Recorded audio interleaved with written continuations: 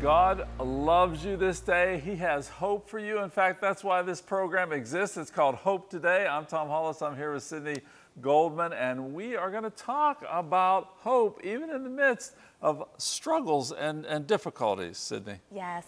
Anxiety is at an all-time high in the U.S. So how do we overcome it? Do we just simply pray it away or go to therapy? Well, you don't want to miss our conversation with theologian and podcaster Curtis Chang, who's discovered an alternative way to facing intrusive thoughts. He's going to break down why getting rid of anxiety is not the answer and how he gained a renewed sense of peace when he started to view worry as an opportunity for spiritual growth. I think this is going to be such an eye-opening conversation. It's going to be life-changing because there's so many things that are happening in our world and our society. We see even the news that are going on right now. I think a lot of us are dealing with anxiety. You know, one thing I love that Curtis brings up in his book, it's called The Anxiety Opportunity, is that we're all on the spectrum of anxiety, whether we want to realize it or not. So it's really important for us to just see there's a different way that we can deal with this, and even bringing Jesus in the center of it. I'm going to love this discussion because, you know, I even checked with Monica, our supervisor of our prayer line here, the calls for about anxiety, Sydney, and about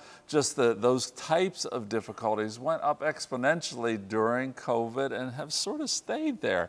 And you know, again, we're not talking about praying it away here. We're talking about what God is wanting to do while we, you know, I've been a slider on that scale where I've seen anxiety be much more prominent at certain portions of my life because of the situations we might be going through. I think for all of us, we can agree that, you know, anxiety has been exacerbated in different parts of our lives where you have like this ongoing stress, these ruminating thoughts. We're like, oh my goodness, it just won't go away. And so we just want to say that we are here for you today, and that, as always, just like Tom mentioned, that a lot of our prayer calls that we get are about anxiety, are about the things that people are walking through. And just, we want to let you know that we are here for you 24/7. So give us a call at our prayer line any point of the show today. Like you're listening to something during the conversation, maybe something that's triggering you, maybe something that you need to just talk about. Give us a call at our prayer line at 888-665-4483.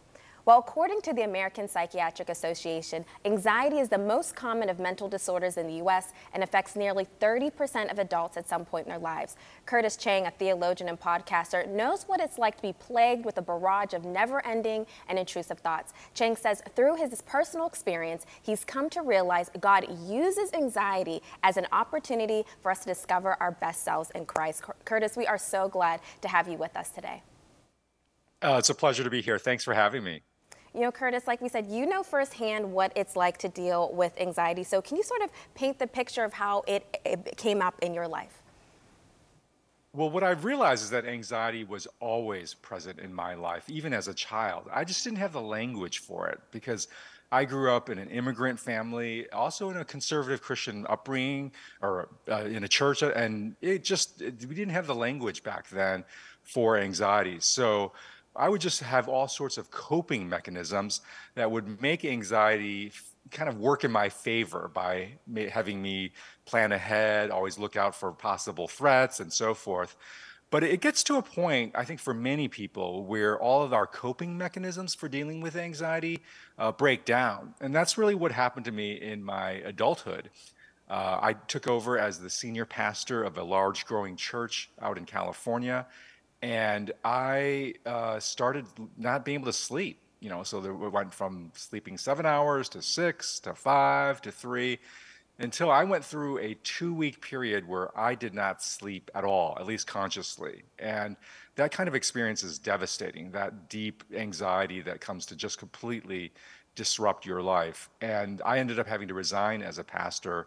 And that's why I'm now a former senior pastor of an evangelical covenant church out in California. I still attend that church, but that ended my career as a pastor.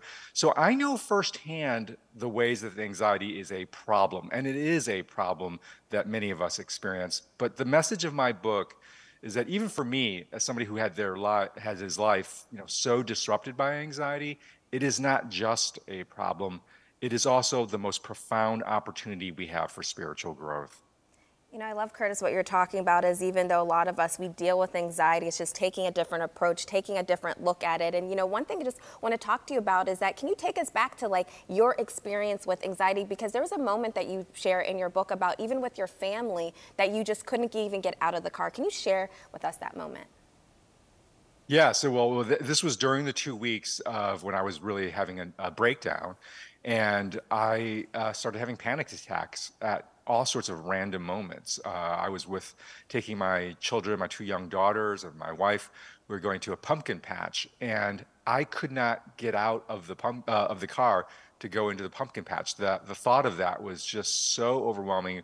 My heart started beating quickly. The world felt like it was closing in on me. I was just paralyzed, and I had to tell my wife, you've got to go do this, because even something as simple as that suddenly felt so overwhelming. So that's when anxiety becomes a true anxiety disorder, and it's probably helpful for us to distinguish those two things: the difference between anxiety, which is a natural human emotion. It is normal for human beings to feel anxiety. Even as I show in my book, even Jesus experienced anxiety. It is a human experience. So the difference between anxiety and an anxiety disorder, which really is how we no longer can cope with anxiety. We can no longer can actually go through the experience of anxiety in a healthy way. I love that so much. And so, Curtis, tell us, how did God spark you on this journey to look at it as like, okay, I'm going through this really challenging time. I'm dealing with it. Those thoughts, those ruminating thoughts are going on. How did that shift occur for you to say, you know what, I'm going to look at this as an opportunity for Jesus to step in? It grew out of the sense of being stuck in the experience and being stuck with the options that, as a Christian, it seemed like were available to me. So one standard option is that you pray it away, and your anxiety in this view is viewed as a character flaw, as a lack of faith, maybe even as a sin. And this is what kept me as a pastor from being able to really deal with my anxiety more healthily, because I just thought, I'm not supposed to feel these things. I'm supposed to somehow pray it away. And that, I not only got stuck, but I got into really dark places with that particular approach. The other approach, which is not necessarily pray it away, but to prescribe it away, it's sort of where, as Christians, and as churches, we think we outsource anxiety to secular mental health. And so I think there's some real value in prescriptions for medication and therapy. I've taken anti-anxiety medication. I've done hours and hours of therapy. There's something helpful about it, but it doesn't actually open us up to spiritual growth. It can manage the symptoms, but it doesn't actually truly at a deep, deep level, especially as followers of Jesus, transform us. So it was my frustration at the options of pray it away or prescribe it away that led me to go back to Scripture and realize that actually Scripture depicted anxiety in a really different way, which is as an opportunity for spiritual growth. So that's why I wrote the book. Yeah, I love that so much, is just like looking at it, having a different perspective of how to look at anxiety. And one thing I really like that, from your personal experience and even research that you dive into, is that you found that loss is at the root of anxiety. Can you take us down that road? Yes. So anxiety is at the essence the fear of future loss. The fear of future loss. We think we're going to lose our job, our relationship, our relationship with our children, or something else. It could be a thing, it could be emotion, it could be experience, loss of our own faculties, that we're going to get old and lose our health, lose our memories. All of those things, that's the fear of a future loss, and it creates anxiety in us. So this is why we have to view anxiety as a normal part of human life and not something we make go away either through prayer or for prescriptions. Because if anxiety equals loss, then when we are trying to avoid anxiety, when we're trying to make it go away, at the essence, what we are saying is we want to make loss go away. We want to avoid loss. And that is simply not in the cards for human beings. No matter how much you pray, no matter how many prescriptions you take, if you've lived any amount of life, you know that even the most devout praying Christian goes through loss. And so this is why I have a formula in there that I call anxiety equals loss times avoidance. So loss is unavoidable, but if we try to avoid loss, we get into all sorts of behaviors, mentally and physically, of avoidance that are act kind of like a hamster wheel, like we're turning over and over and over again, because we can't get anywhere. We can't get to loss avoidance, but we get stuck in our head through things like turning thoughts over and over in our head or other behaviors of avoidance that actually drive up our levels of anxiety and lead us into anxiety disorder. You know, I love so much when you had the formula. I was like, oh my gosh, that makes perfect sense, because I think we can all agree that anxiety equals loss times avoidance. And something else that you just mentioned about sometimes we are so stuck in our head. And there's a moment that you share about a time you had with your therapist that was eye-opening about this whole concept of being in our head instead of our body. Can you take us to that? Well, I was with my therapist and I was talking about my particular manifestation of an anxiety disorder, which again is when avoidance ratchets up. And I was talking about rumination, and rumination is when you turn a thought over and over in your head. And realized what I was doing in that session with my therapist is I was trying to look for the one scenario or the one way of thinking or the one way of looking that would avoid loss. But because that didn't come up, you can't find that one scenario. My head is in a loop, and my head is in rumination loop, going over and over looking for that one final turn that will avoid loss for me. And that's when my therapist said, can you get out of your head, because your head is trying to avoid loss, and just get into your body. And she really invited me to do that, and it took me a while, but I realized what I was really craving was just some physical experience that would get me out of my head, and it's my head's drive to avoid loss. And I realized, and I think this was from God, that I sort of did this thing where I just took my hand and I reached across my body and I just started patting myself and giving myself a little squeeze. And then I found myself telling myself, it's okay, kiddo, it's okay. And I think that was my way of hearing from God, at a deeper level, at a physical, sort of a tactile level. You can go through this. You can go through the experience of loss. It's going to be okay. But it took me getting out of my head into various practices. And that's my book talks and it recommends a number of practices, including physical practices, to get out of our head, get into other parts of our bodies that allow us to actually just go through loss rather than avoid it.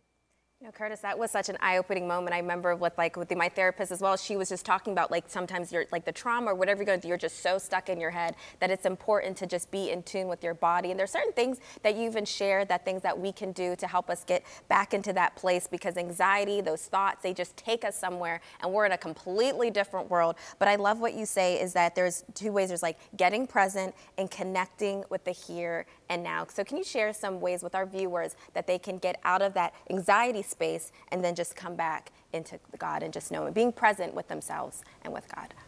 Yeah, being present, finding different ways of being present is a very powerful initial response to anxiety. Because what anxiety is doing, again, remember, anxiety is the fear of a future loss, something happening. It's not happening now in the present, it's happening in your minds in the future. It's like anxiety is like a hijacker. It hijacks our mind into the future.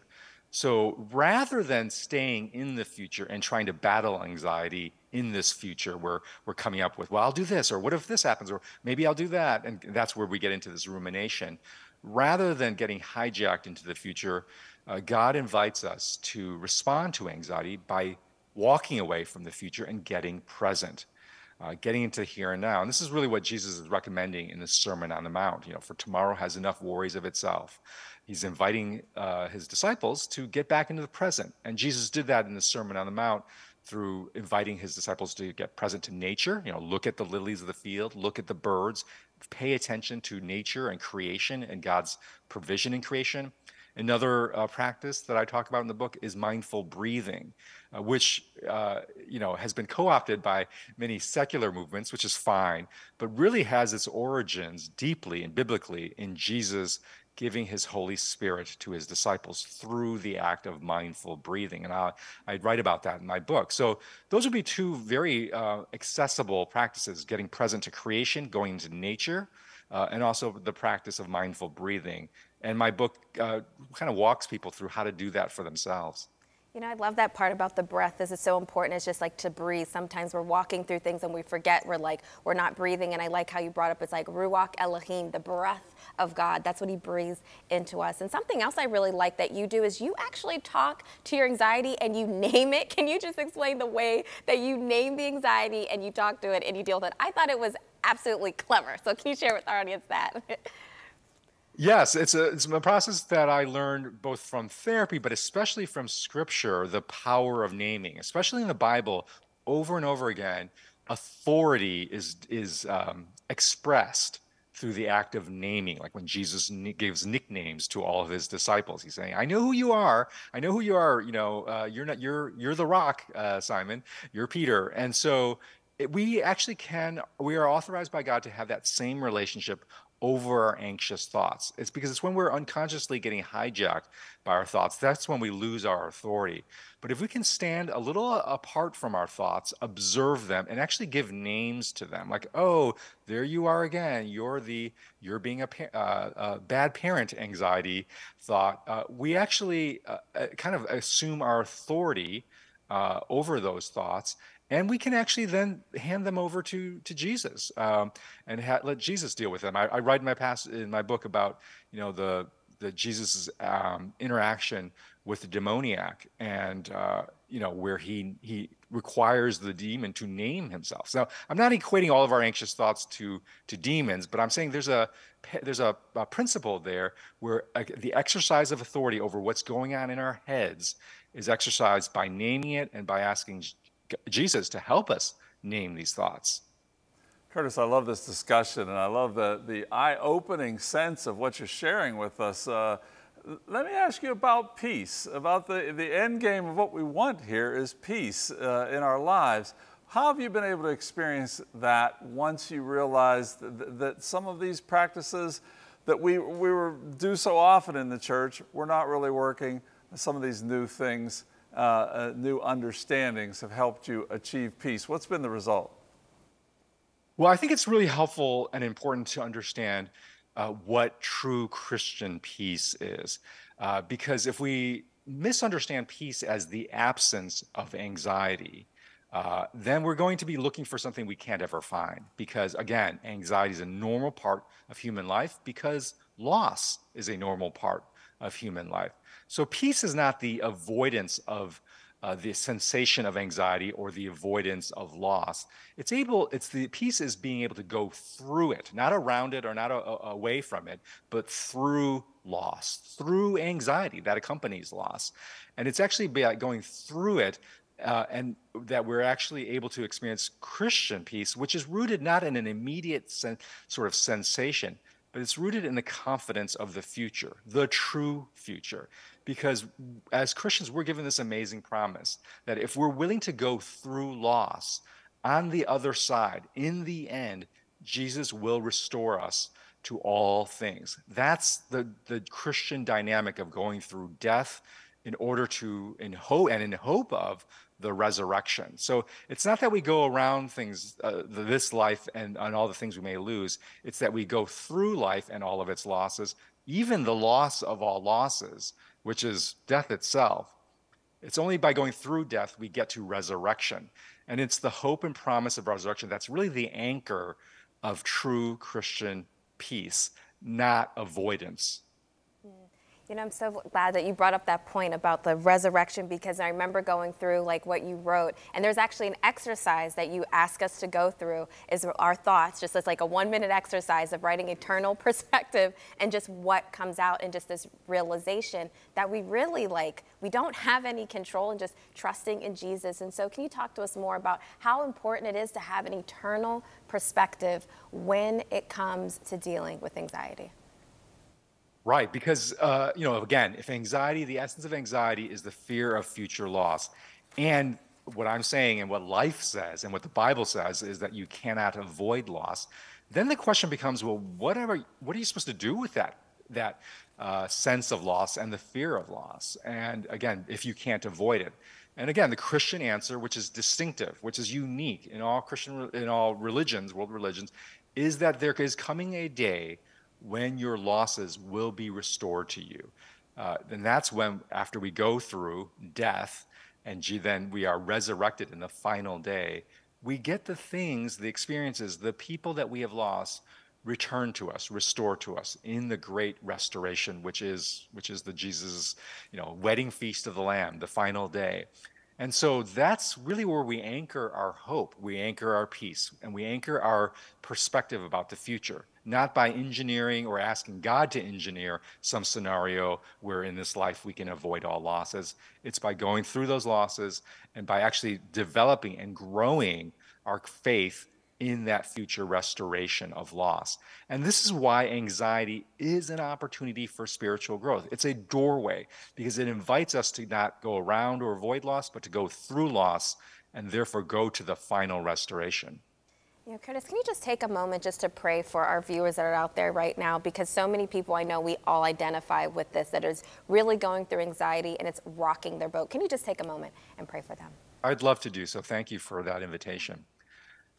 Father, we ask that you send your spirit out to all of the watchers, listeners, the audience of this show right now, that you would just take whatever words that we have shared in the last several minutes, and you would sift out the word that you have for the particular listener and audience right now. And you would bring through those words your very presence to their lives this very moment. In Jesus' name, amen. Curtis, thank you so much for what you just brought, like your wisdom and insight and the alternative approach to dealing with anxiety. I love it so much that it is truly a doorway. It's an opportunity to allow Jesus to step in, to allow him to come into those deep parts of our heart and our soul, not to run away from it, but so that we can grow. Thank you so much. The book is called The Anxiety Opportunity, How Worry is the Doorway to Your Best Self by Curtis Chang. Thank you so much for joining us all the way on the West Coast this morning. Thanks for having me. Well, we are so glad that you were part of this conversation, and don't go away because we have much more in store for you. We're going to speak directly to your heart, so stay tuned with us. We'll be right back.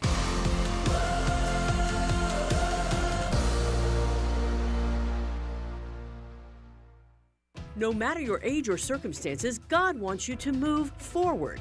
Join best-selling author and teacher Dr. David Jeremiah in a masterclass revealing how to live fearlessly.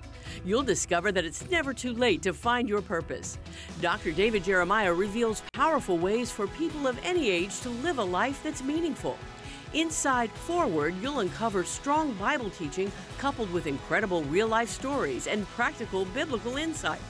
Learn how God wants to expand your dreams, give you divine direction, equip you with tools to overcome fear, and much more.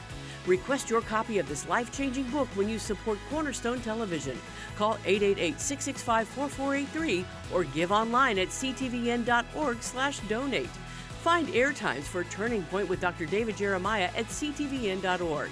Donate and request his book Forward. Thank you for your partnership with Cornerstone TV. What a good discussion that we had with Curtis Chang about anxiety and that sense of loss that we are all going to go through. You know, I have a scripture. I was reminded of a scripture that is a very famous one, and you might have it on your refrigerator or somewhere, and it's Jeremiah 29:11, and we use it a lot on this program, but it says this: "For I know the plans I have for you, declares the Lord, plans for welfare and not for calamity, to give you a future and a hope." Now, I know that was written to Israel, and some people say, well, you can't apply it. Well, yes, you can, because it's the heart of God. You can apply the heart of God. And for you today, God has a plan, a future and a hope for every one of us. And so many things crowd around that to cause us to get our eyes off of that future and a hope and on to the issues and the problems. As Curtis said, we are all going to experience loss. We are all going to have fear of loss. And God helps us, Sydney, in so many ways to deal with that. Yeah, I think it's something a lot of us, it's like the avoidance. That is totally me. I do not like to deal with anxiety. You know, one thing, even another tip that I do, like recently I read that like lavender, if you just put a little lavender in your water, it actually releases stress and anxiety. So that's something I do. And another thing that actually Curtis mentioned in his book, that he has a God box. So he has a box, and anytime there's a worry, he puts it in the box and doesn't touch it. I was like, this is genius. That I think these are practical ways where it's like we are all slammed with things all the time. And I think it is so easy to start ruminating, to start actually like worshiping and bowing down to those thoughts. We don't even realize that can be idolatry. I remember I was in a meeting one time, and the minister was just saying, like, some of us like worship our pain, like it just overly consumes us. But I think what is so important, and what we're saying, is knowing, okay, God in his word is saying, I have a plan for you. I have a future for you. I have a hope for you. And sometimes suffering is part of that, right? We all have to suffer. We all have to go. We are not, not excluded from that. And I think it's so important that we have our eyes set on Jesus. And this is even coming up to me. I was watching TikTok, and then it was actually Robert Colbert, the Colbert Report. Am I saying his name right? Yes. Yeah, so he was Stephen Stephen Colbert. Colbert. So Yeah. sorry, I called you Robert. Stephen Colbert, he was just saying this whole thing about suffering, that we all walk through it, we all go through it, but through the suffering, right? Through our anxiety, through the things that we walk through, there is goodness in that God is in the midst of it. He wants us to learn. He wants to share things with us. And I think when we shift our perspective and saying, you know what, I'm going through this, but God is with me, Jesus is on my side, it completely changes our perspective. Well, Stephen Colbert has even made bold statements about his faith in God and his faith that has him in these times. But you know, one thing that was so important that Curtis said to me was this whole idea of anxiety as as a natural thing that we go through. Even Jesus went through it, versus anxiety as a disorder. And we've been there. Some of us have been there at times where we're paralyzed, as Curtis was. God has an answer for you today. Whatever you're struggling with, God has an answer. He has a doorway. In fact, the subtitle is how worry is the doorway to your best self. God can, in however He miraculously chooses, He can work in through those things that you're struggling with right now. God does not want us to be in a disorder situation. He wants us to have the victory in Christ. So reach out to Him right now. Reach out to Him. We're not talking about praying away, but we're asking for God's assistance, God's fullness of the Spirit in us to walk us through this and out the other side to where God has us in a place of peace, even realizing there's going to be loss, but having peace in that. And I'm so grateful that we've had this conversation, because it's something that we all go through. Anxiety, I deal with it, Tom deals with it, you're dealing with it. And I love that we're able just to come together. This is like a huddle up and we're like, all right, this is what we're walking through, this is what we're going through. But Jesus, you're gonna come and be on this anxiety boat with me today. And I'm gonna give it all to you. I may not understand what I'm walking through. I may not understand what I'm going through, but I know that you are faithful. I know that you are true, and that your word guides me and carries me. I want to share this with you. Something that God told me is that He is our keeper. Just remember that He is keeping you in the midst of the affliction and the suffering and what you're going through. And guess what? Jesus is on your boat. We love you, and we're with you too. Have a great day. On tomorrow's Hope Today, it's time to rise up and declare war on fear. Pastor and author Jeremy Johnson shares how you can be delivered from the shackles of fear and live the radically fulfilling life you were created for. Don't miss tomorrow's Hope Today.